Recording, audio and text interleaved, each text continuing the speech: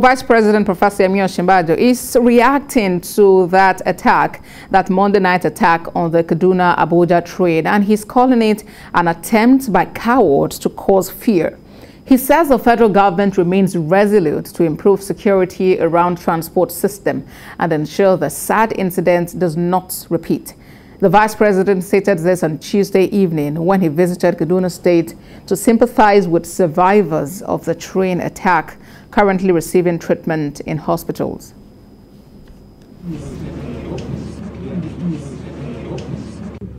It also reinforces our own belief that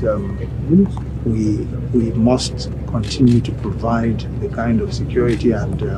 surveillance that is required on the rail tracks. And that, of course, is something that we are very actively doing to ensure that we have a comprehensive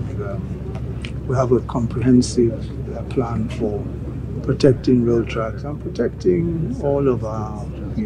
transport assets everywhere. But this, as you can see, I mean, where you have criminals and terrorists doing this kinds of things, is evidence that there is no, it's not as if there is any real benefit, even for